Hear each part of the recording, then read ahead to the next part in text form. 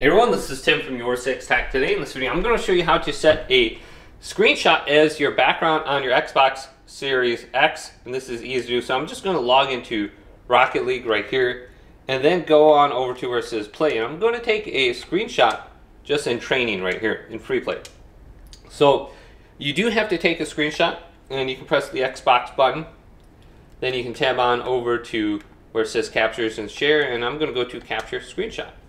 Here's my screenshot. Now we can hold the Xbox button down to open it up.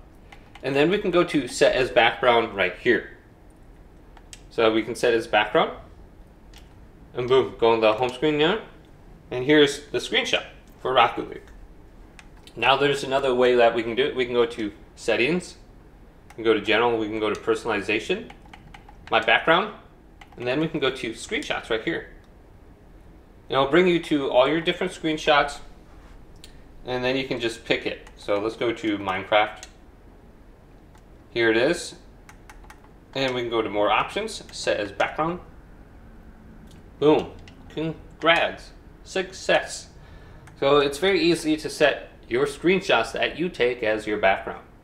Hopefully this video did indeed help you out. If it did, leave it a big thumbs up. And subscribe to my channel down below for more tech videos coming up next on YourSixTech.